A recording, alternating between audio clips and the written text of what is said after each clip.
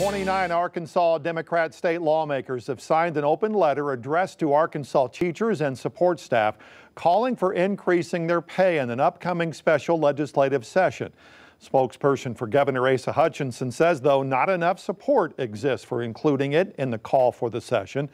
Governor announced he is calling lawmakers back into special session August 8th.